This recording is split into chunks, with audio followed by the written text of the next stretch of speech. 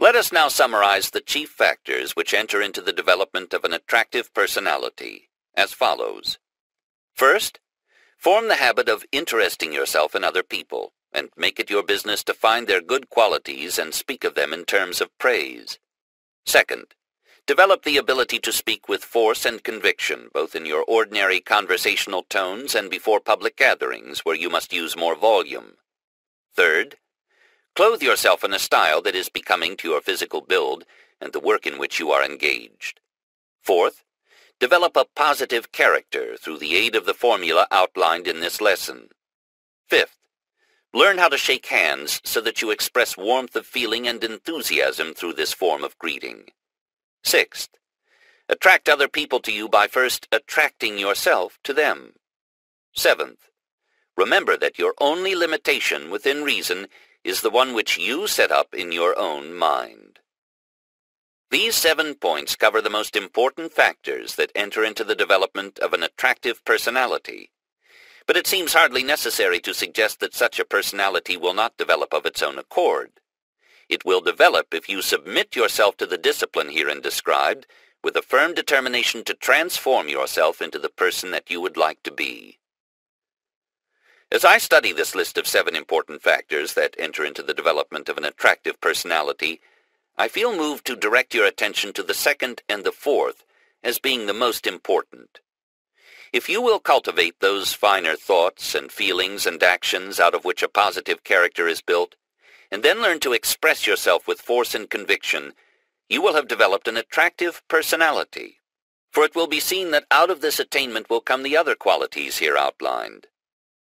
There is a great power of attraction back of the person who has a positive character, and this power expresses itself through unseen as well as visible sources. The moment you come within speaking distance of such a person, even though not a word is spoken, the influence of the unseen power within makes itself felt.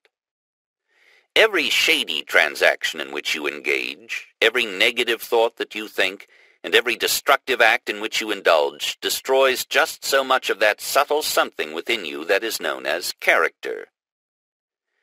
There is full confession in the glances of our eyes, in our smiles, in salutations, in the grasp of the hands.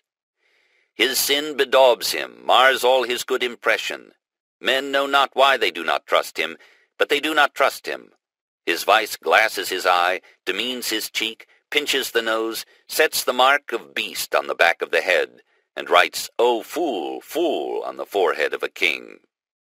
Emerson. I would direct your attention now to the first of the 7 factors that enter into the development of an attractive personality. You have observed that all through this lesson I have gone into lengthy detail to show the material advantages of being agreeable to other people.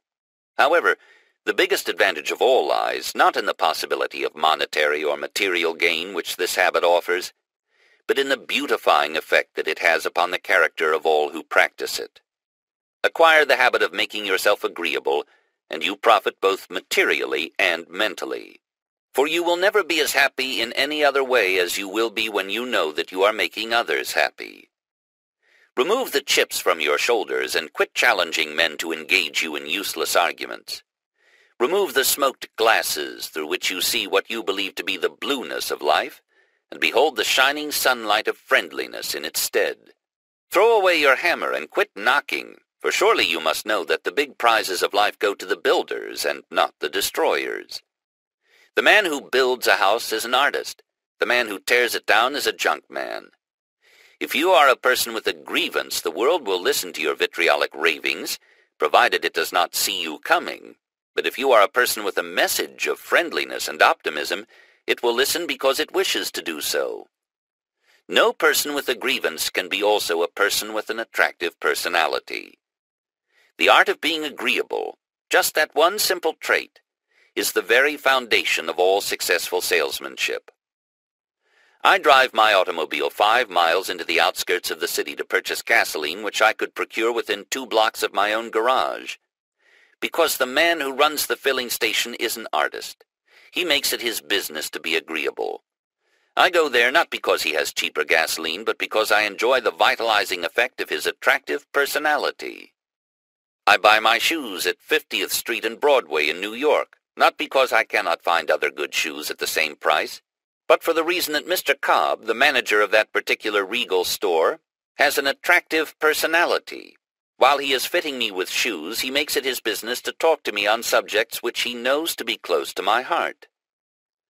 I do my banking at the Harriman National Bank at 44th Street and 5th Avenue, not because there are not scores of other good banks much nearer my place of business, but for the reason that the tellers and the cashiers and the lobby detective and Mr. Harriman and all of the others with whom I come in contact make it their business to be agreeable.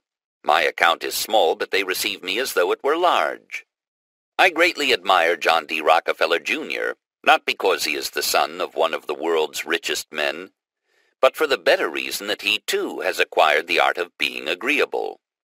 In the little city of Lancaster, Pennsylvania, lives M.T. Garvin, a very successful merchant whom I would travel hundreds of miles to visit, not because he is a wealthy merchant, but for the reason that he makes it his business to be agreeable. However, I have no doubt that his material success is closely related to this noble art of affability which he has acquired.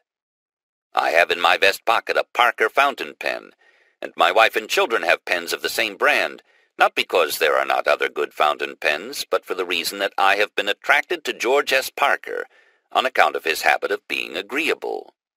My wife takes the Ladies' Home Journal, not because there are not other good magazines of a similar nature, but for the reason that we became attracted to the journal several years ago while Edward Bach was its editor, because he had acquired the art of being agreeable.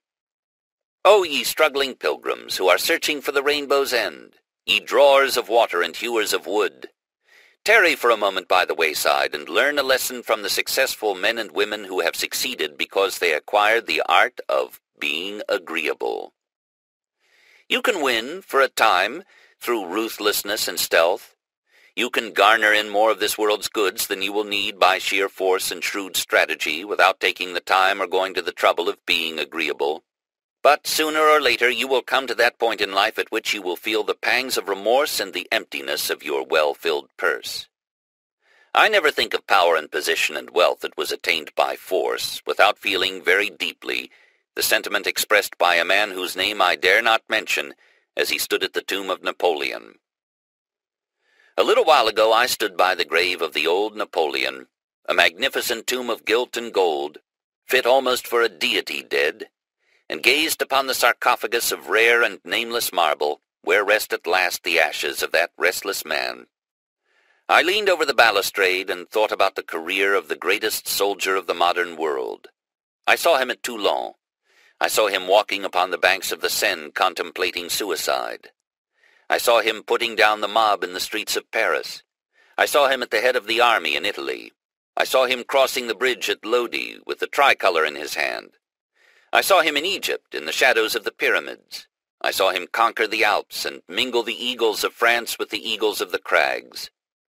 I saw him at Marengo, at Ulm, and at Austerlitz. I saw him in Russia, when the infantry of the snow and the cavalry of the wild blast scattered his legions like winter's withered leaves. I saw him at Leipzig in defeat and disaster, driven by 1,000,000 bayonets back upon Paris, clutched like a wild beast, banished to Elba. I saw him escape and retake an empire by the force of his genius. I saw him upon the frightful field of Waterloo, where chance and fate combined to wreck the fortunes of their former king. And I saw him at St. Helena, with his hands crossed behind him, gazing out upon the sad and solemn sea. I thought of the widows and orphans he had made, of the tears that had been shed for his glory, and of the only woman who ever loved him, pushed from his heart by the cold hand of ambition. And I said I would rather have been a French peasant and worn wooden shoes. I would rather have lived in a hut with a vine growing over the door, and the grapes growing purple in the amorous kisses of the autumn sun. I would rather have been that poor peasant, with my wife by my side, knitting as the day died out of the sky, with my children upon my knees and their arms about me. I would rather have been this man and gone down to the tongueless silence of the dreamless dust than to have been that imperial personation of force and murder, known as Napoleon the Great. I leave with you as a fitting climax for this lesson the thought of this deathless dissertation on a man who lived by the sword of force and died an ignominious death, an outcast in the eyes of his fellow men, a sore to the memory of civilization, a failure because he did not acquire the art of being agreeable, because he could not or would not subordinate self for the good of his followers.